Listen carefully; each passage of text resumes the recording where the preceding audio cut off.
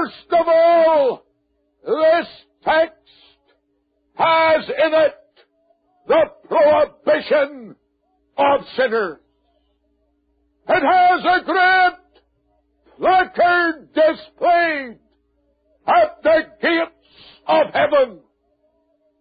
And the list, the dark catalogue, is spelt out in all the stern language of the Holy Ghost. The unrighteous cannot enter into the kingdom of heaven. And for a little time tonight, I want to dwell upon this awful truth. I want to dwell upon this truth that needs to be proclaimed up and down the land with trumpet blast. Sinners prohibited from heaven. I want you to think about that. It's so contrary to the type of gospel, the sort of popular gospel that's preached today. Secondly, I want you to notice another great truth that lies on the surface of my text. We have here the identification of ourselves. Look at it. And such were some of you. Such were some of you. The identification of ourselves. And then last of all, we have the wonder. And what a wonder it is. We have the transformation of God's salvation. See this hideous, wretched, diabolical crew that have raked in the kettles of hell and soiled their soul with stains that are damnable and evil. Such were some of you, but ye are washed. Thank God for that washing. Thank God for that washing. And you will notice that here we have a sanctification before a justification. The theologian would tell us justification comes first and then sanctification. But here we have a sanctification put before justification. But ye are washed, but ye are sanctified. I tell you, there is separating power in the blood of the Lamb. And the Lamb that's washed in the Savior's blood, he's a sanctified soul. There is the stamp of God's separation among us. It took 7 dips in Jordan's stream to take away the leprosy of Naaman the Syrian. But one plunge in the blood stream of Calvary, and a sinner loses all his guilty stains. But ye are washed, but ye are sanctified, but ye are justified. Not a word about the church in this text. Don't you notice that? Not a word about church membership here. Not a word about baptism here. Isn't it amazing? Look at it carefully. What does it say? But ye are washed. But ye are sanctified. But ye are justified in the name of the church. No, sir. In the name of the Lord Jesus, worthy is the Lamb to take all the praise and all the glory. And don't miss this part, by the Spirit of our God. So I want to talk a little about the transformation of salvation. Let's look first of all at the prohibition of sinners. from many pulpits today where the claim is made that they are evangelical and sound on the fundamentals. There is an attempt to weaken the justice of Almighty God. Some preachers seem to take it as their business to pare down the sharp point of God's inflexible justice, in some way to minimize the attribute of the God of truth and the God of holiness and the God of righteousness.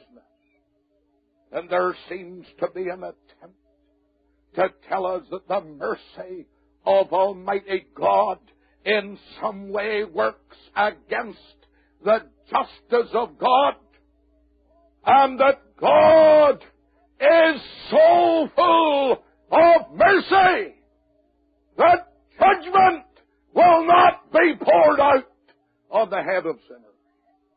I want to announce to you tonight that the sinner who does not leave his sin, forsake his sin, repent of his sin, turn his back to his sin forever, can't have the mercy of Almighty God. There's no mercy for you if you're going to hold on to your sin. Sin and you cannot walk the way to heaven.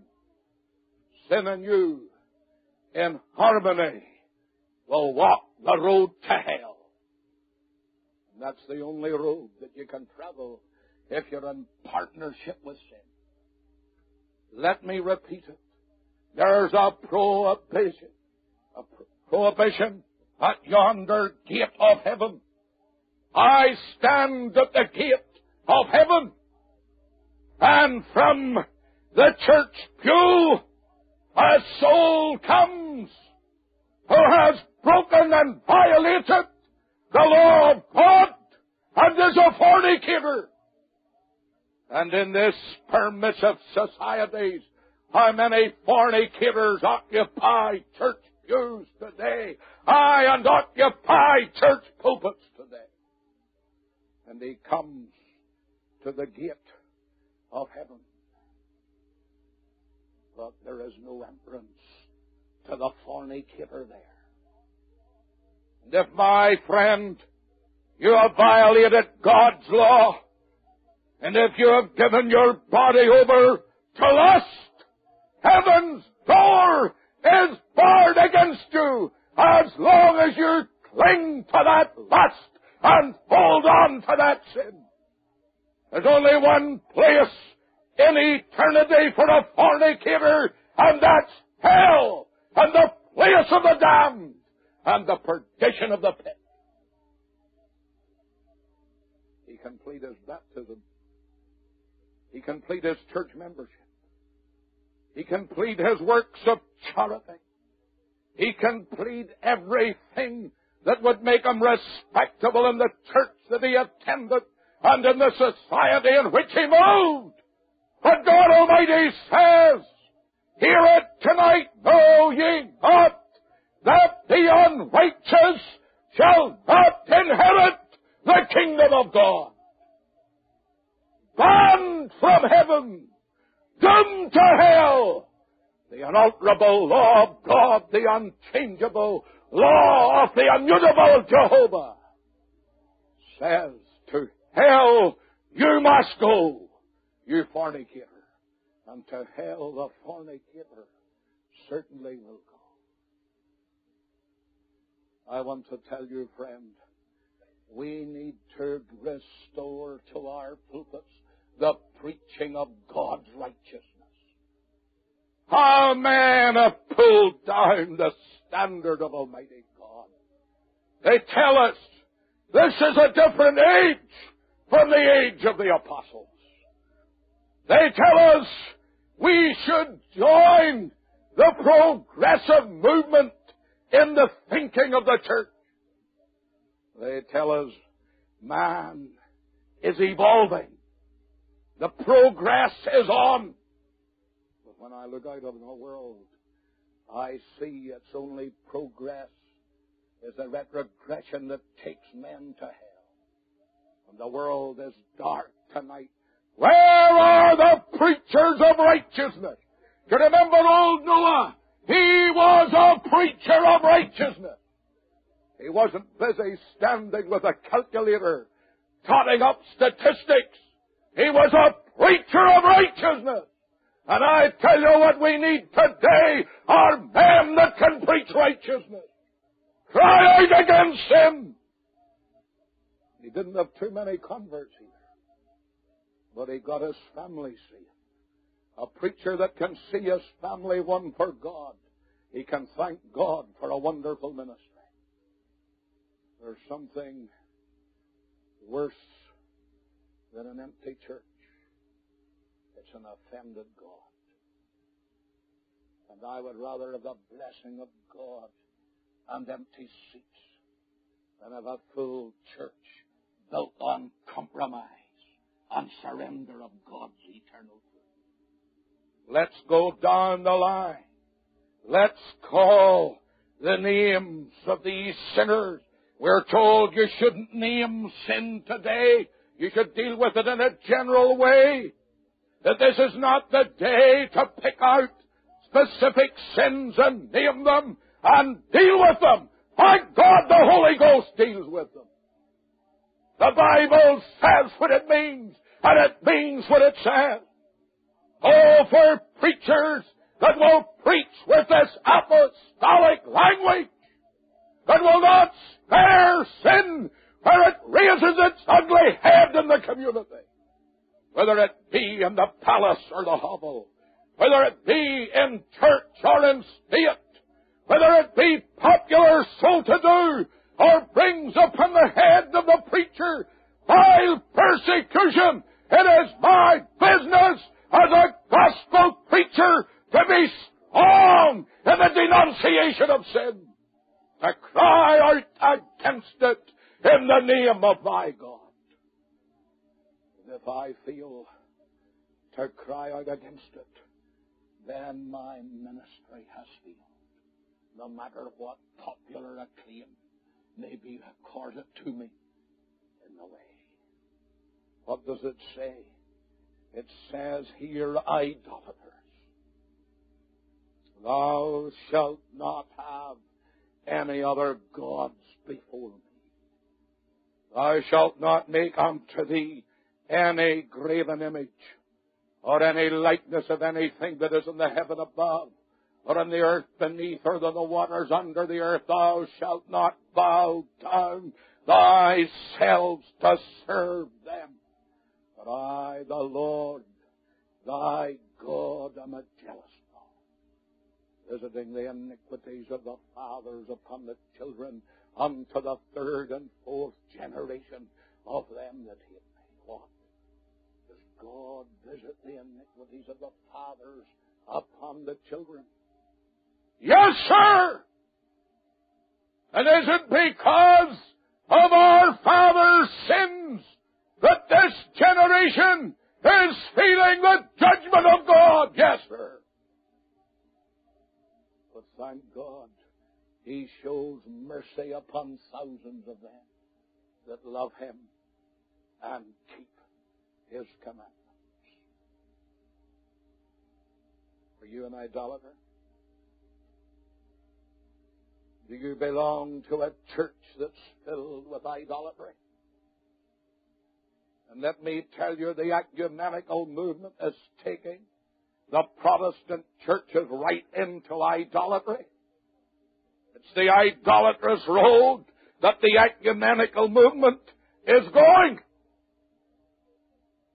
And I saw recently that the former Archbishop of Canterbury, Dr. Ramsay, he said to the Pope, we would welcome you as the new head of the world church, but we can't swallow your infallibility. And the Pope said, you either have me infallible or you don't have me at all. And of course, the ecumenical movement will soon develop the big swallow. And they'll swallow papa and all, infallibility and all. They have swallowed so much. Yes, they have swallowed so much. Just another gulp, and popery will be done. And the world church will come about. I'm glad I have neither part nor lot in it. I thank God every day that not a brick in my church belongs to the ecumenical movement. I wouldn't even give them the cobwebs that the spiders weave upon those bricks. Thank God to be outside the downgrade. If you have eyes to see and you read the book of Revelation, you would soon know that the woman will ride upon the beast. The ecumenical woman astride the beast, riding the beast. Do we not see it today? Idolatry. Of course, there are idolaters in Orthodox Protestant churches. There are people who put things before their God. There are those who bow to position, to wealth, to business, to company, to education, instead of bowing to God Himself. Is God supreme in your life? Have you any other gods before Him? What about your time? What about your tithe? What about your offering? What about your service? Come on now. See us up to it. No idolater can get into heaven. Look at it again. Oh, it spells it out. Nor adulterers. In my country, they're trying to sponsor a bill to make divorce as easy as possible. The Bible has some strong things to say on this. The Bible tells me that divorce can only be based on one thing, the infidelity of one of the partners to the marriage. That's what Jesus said. And Jesus said, remember, if there's a putting away that violates this commandment, the person's guilty, become adulterers. Now the law can do what it likes, but it cannot change the law of Almighty God. I know it's not popular to say anything like that. They tell me I shouldn't say that. I'll say it in Parliament very shortly. Oh, I tell you, friend, no act of some legislative body can change the law of Almighty God. What God says is true. And I tell you, man and woman, you can't have revival and break and violate God's law. And God says no adulterer will get into heaven. And it's God that tells you what an adulterer is, not me or any fundamentalist preacher. You say, preacher, this is terrible preaching. I tell you, the law of God's a terrible thing. And until you get a vision of the heinousness of your own heart, you'll never get a vision of the soul-cleansing blood of the Lamb. Until we diagnose sin and point out how evil it is, nor effeminate, nor abusers of themselves with mankind, homosexuality, and all the other perversions of lust. What do I find? I find evangelical people and some fundamentalist people are soft on these issues. You see, you've got to understand. You don't appreciate. I can't appreciate what God has done from heaven. Not called upon to do that. And we have today, instead of calling it sin, they call it sickness. Say these people are sick. I want to tell you it's the sickness of hell. And it's sin. Spell it out. Oh, for a race of those old evangelists who stood under canvas roofs like this. And I tell you, when they preached against sin. I remember as a boy sitting in many a tent campaign conducted by my godly father, and as I heard him preach and the sweat ran down his face, I trembled when I thought of what sin was and what sin does.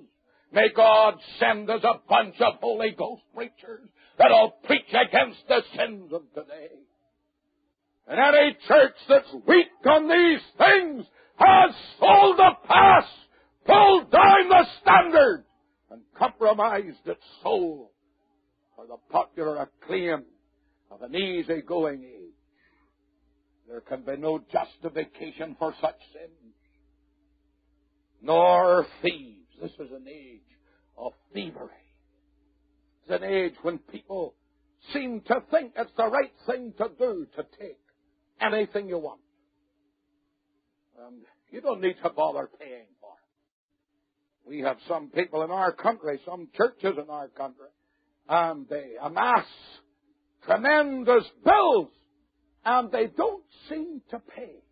And some of the preachers, one of them said to me once, "Oh, I'm praying for a quick rapture, and we'll all be away, and then I'll not have to pay my bills."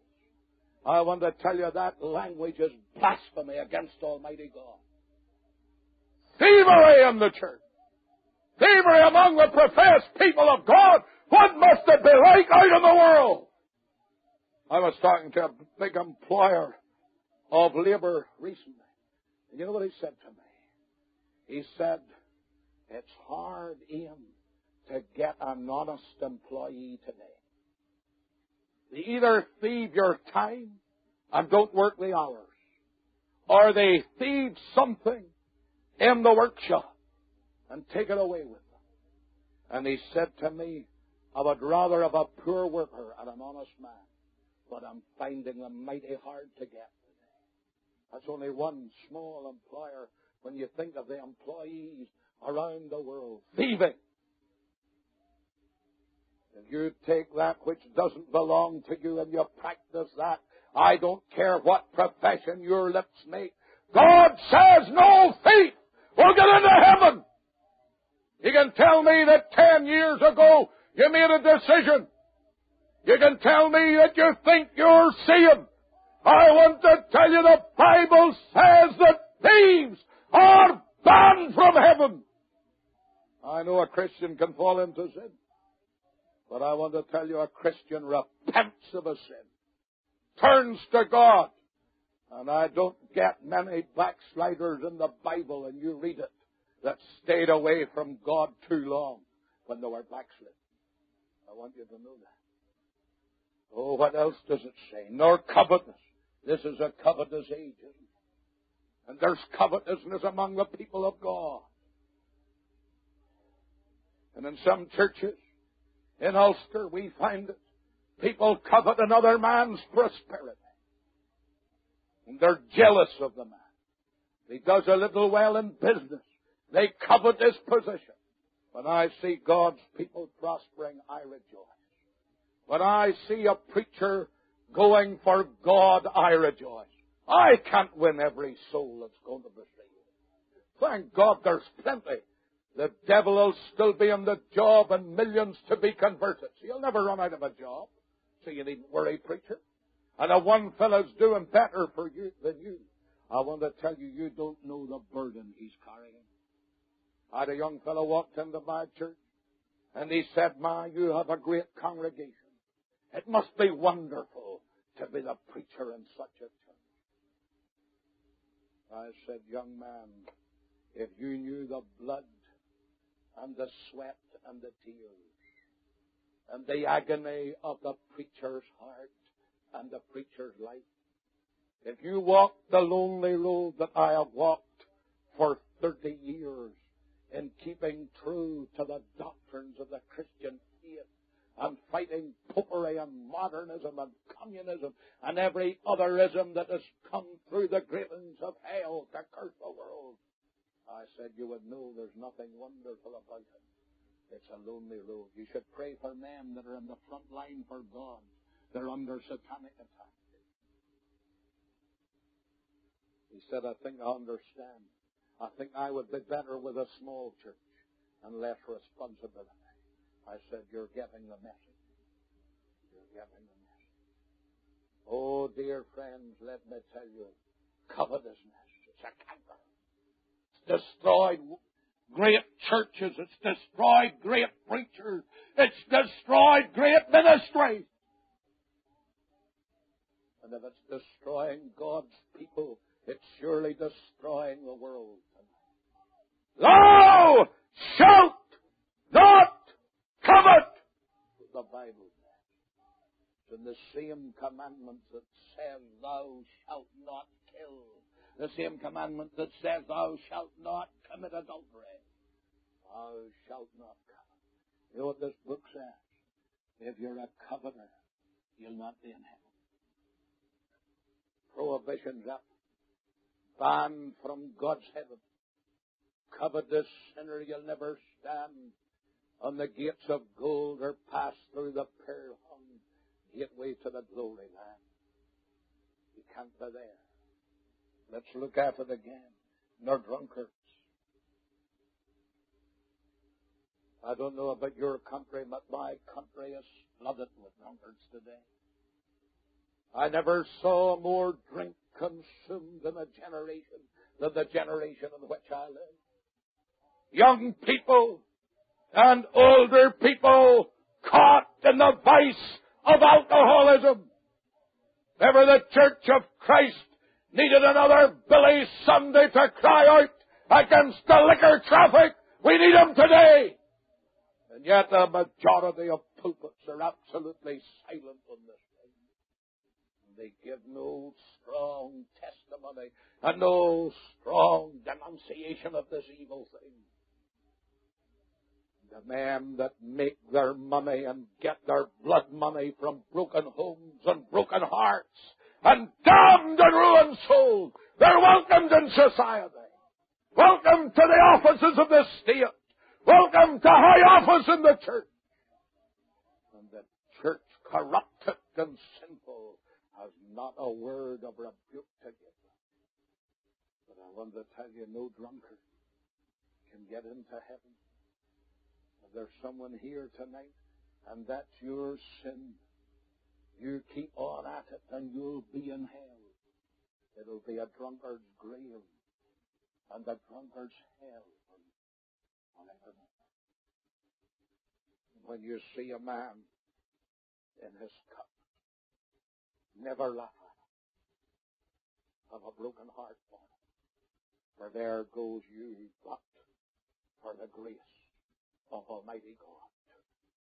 You should go and put your arm around him, and you should try to win him to the Savior. For if he goes on in that road, he'll be lost. Irretrievably lost without remedy in a drunkard's hand. Revilers. How many we have reviling the things of God? We have them in the radio. We have them in the press. We have them in the TV.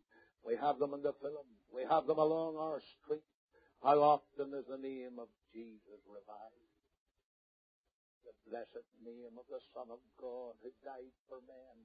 How often today in this town of Greenville, this city of Greenville, his blessed name has been reviled. And of course there are those who revile the preachers that preach the word, and those that revile the book.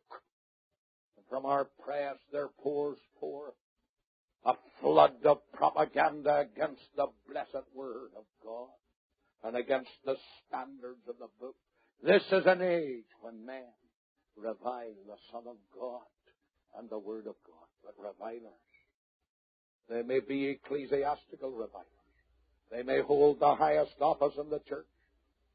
They may have occupied the highest place in human scholarship. But they take their poison pen and their poison lips, and they revile this book, and they revile the Son of God, and they deny His deity and His virgin birth and His sinlessness, and they deny the blood that He shed for the redemption of the world, and they deny His cross work, and they deny His bodily resurrection. They are revilers! And there's no place in heaven. They are the agents of hell, apostles of the pit. They preach another gospel. They're inspired by another spirit. They present another Jesus. And that gospel is not the gospel of this book. And that spirit is not the Spirit of God. And that Jesus is not the Christ of God. There's something else here.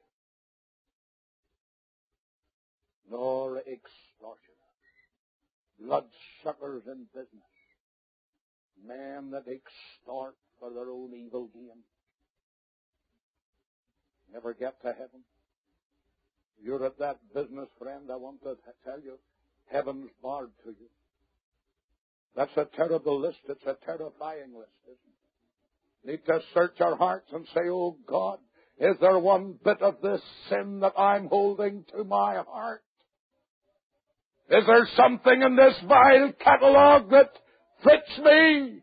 I never saw it before. I thought that heaven was surely mine. But tonight, no unrighteousness can inherit the kingdom of God. Oh God, am I on this dark list? Prohibited from heaven, banned from the celestial city, no entrance at the pearl-hung gate, no glory for me throughout eternity. May God search every heart. But there's something else here. There's the identification of ourselves. Look at it. Such were some of you. Now, I want to tell you there are people here, and they've been saved from their childhood. Thank God for that. I thank God saved me at the age of 6. And God kept me from the grosser sin of this world. But I know that in my corrupted heart is the seed of every one of these sins. And I want to tell you that. And you may never have brought forth the fruit of these sins.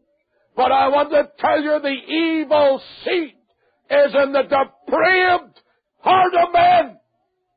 And there's not one person in this meeting not capable of bringing forth the dark fruit of these sins. Every one of them. Nothing nice about that heart of yours. It's deceitful above all things. It's desperately wicked. Who can know it?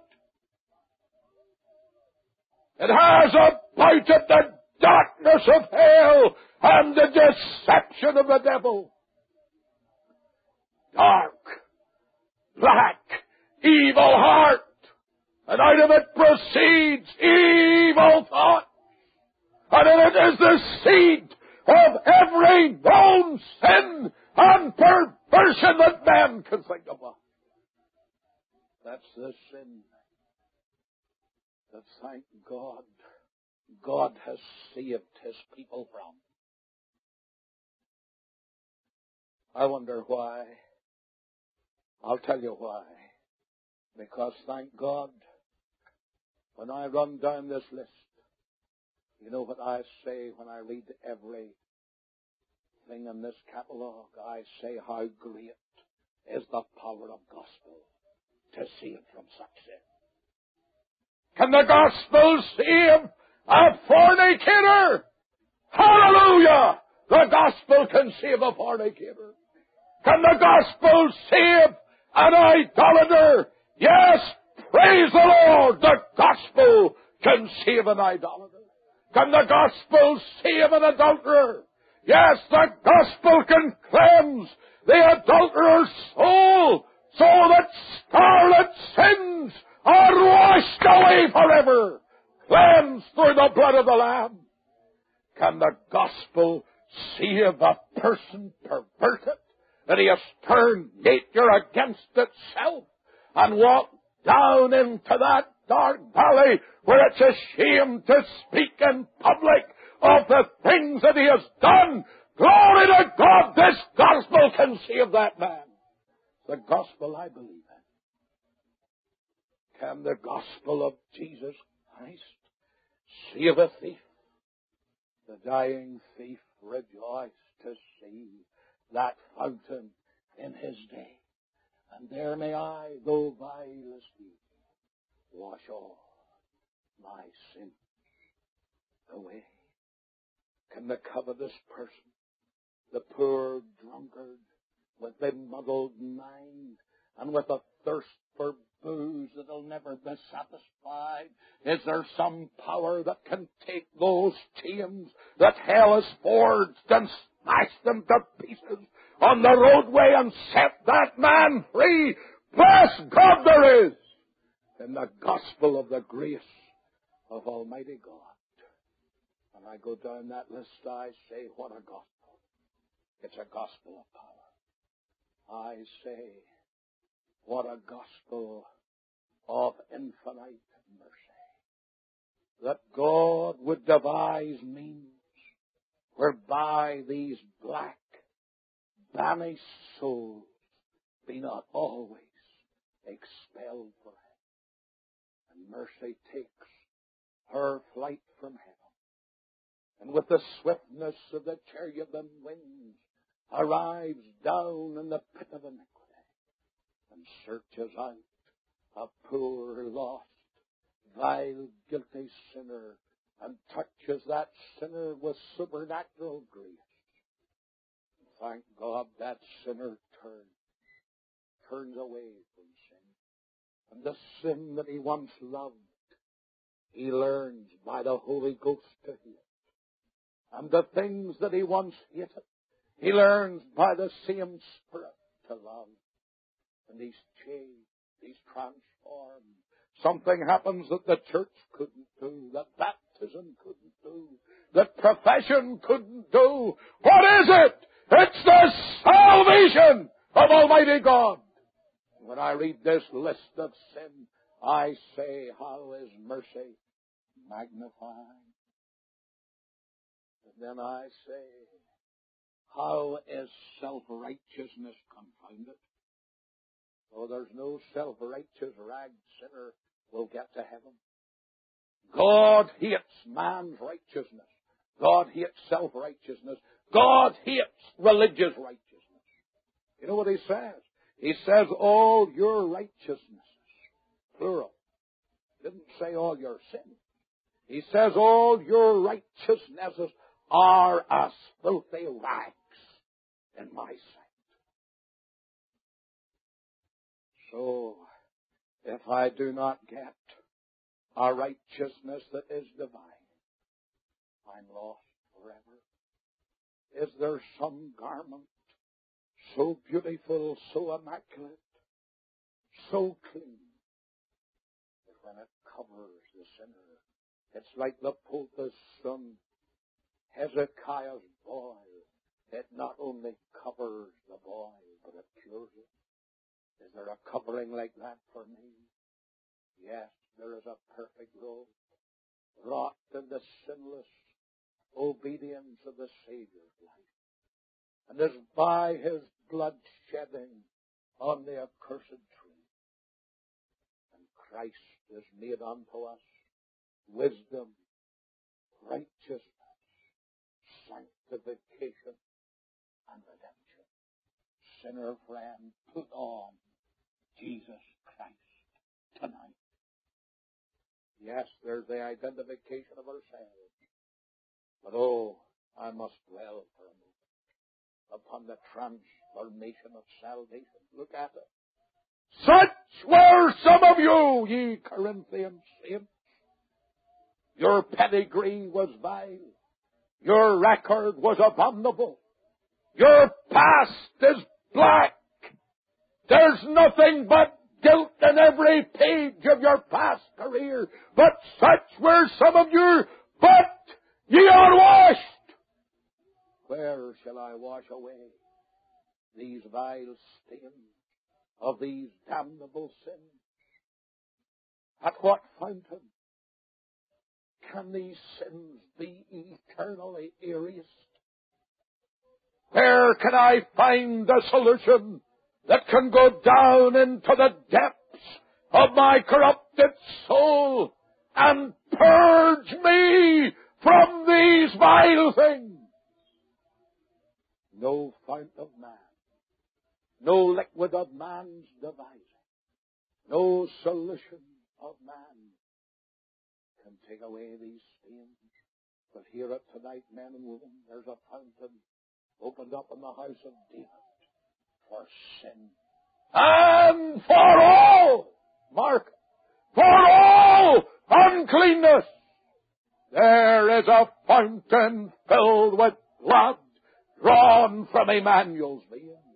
And sinners plunged beneath that flood lose all their guilty stains. And I tell you, when you're washed in that blood, you know what happens? You're sanctified. What does that mean? You're separated. Separated from those sins. Oh, you indulged in them for years, didn't you? You made a practice of them. But thank God, when the blood touches the heart by the Holy Ghost, you're separated. They're gone! Thank God, they're gone forever. And the drunkard drinks no more. And the vile man shuns his vileness forever. For if any man be in Christ, he is a new creation. Old things are passed away. Behold, behold, behold it tonight. All things are become new. But ye are justified. You know what justification is? The Presbyterian Catechism has the greatest definition of justification, founded and agreeable to the Word. Justification is an act of God's free grace, wherein He pardoneth all our sins and accepteth us as righteous in His sight, only for the righteousness of Christ imputed to us and received by faith alone. And by simple faith, His righteousness is mine. And God, as the eternal judge, makes a decision. And He reckons His righteousness to be mine, and my sin to be His. And thank God, He then is just, but the justifier of him that believeth in Jesus. No court of man could make a sinner, a guilty sinner, just. Oh, he could get a pardon, but he couldn't make him just. But I go out of the judgment hall of God with mercy on one hand and justice on the other, for mercy and peace are met together, and righteousness and truth have kissed one another at the cross. Will you come to the cross tonight and be washed and be sanctified and be justified? May God bring you there in His great and wonderful grace this very night.